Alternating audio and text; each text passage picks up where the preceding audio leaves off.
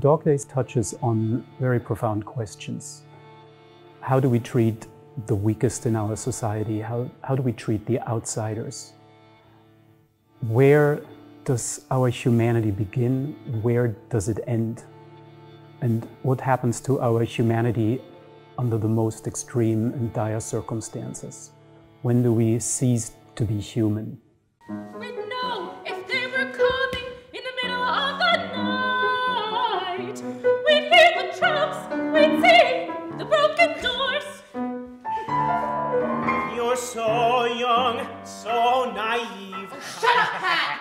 Prince behaves a lot like, I think he behaves a lot like people who undergo trauma do, by regression, by retreating to a form that's less threatening.